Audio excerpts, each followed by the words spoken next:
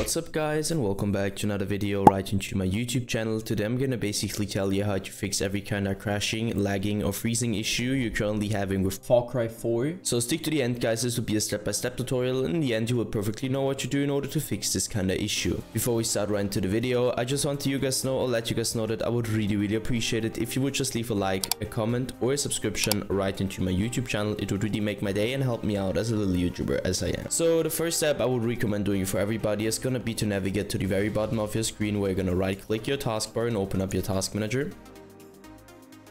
The next step is gonna be to navigate to the top left corner of your screen, clicking onto processes, and once you click processes, I want you to simply end every single task which is currently running and has nothing to do with Windows, obviously. So two reasons for that. First of all, too many applications, too many background processes, too many programs, too many games running at the same time on a low end or bad PC will cause crashing, lagging or freezing on the long term, because your PC can't handle that anymore. So just trust me and end every single process.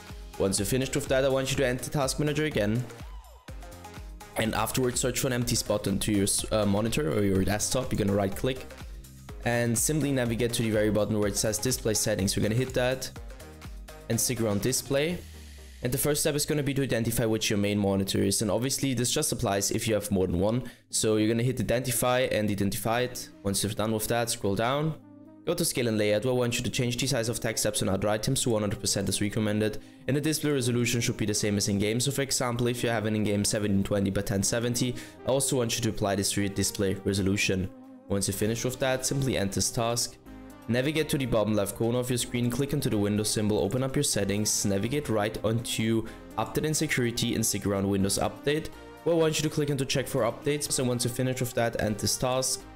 Navigate right onto your graphics card, driver, application, or use the browser for that, and download the latest version of your driver, just to provide the best possible performance in general for your PC.